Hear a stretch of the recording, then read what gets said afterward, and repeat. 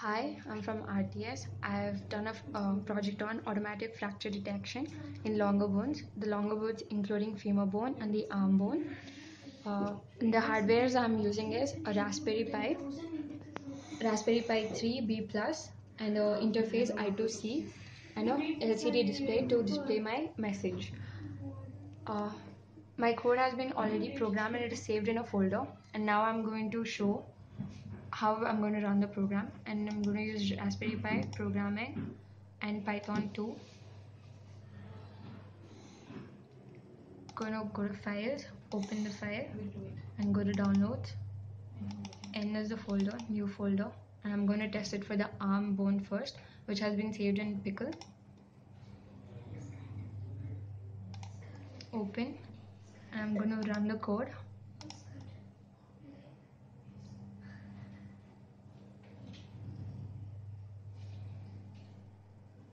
It is displaying 0. That means it is a fractured bone, and hence the message has been displayed on the LCD board. Now I'm going to run the code for the femur bone.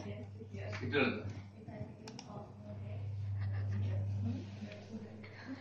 going to open the file in downloads, and there's my folder, new folder, and this is the code that has been run for femur bone, and I'm going to run it.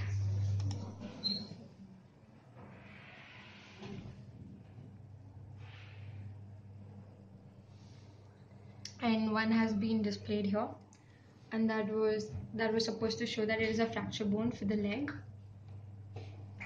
and the message has been displayed on the LCD board.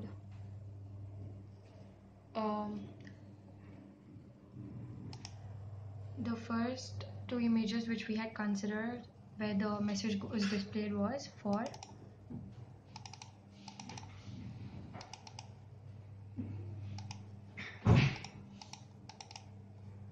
this was the arm bone which we consider, and here you can see there was a fracture, and hence the output was fractured bone. And for the femur bone, we considered this particular image, and it has been shown that it was fractured, and the message hence displayed.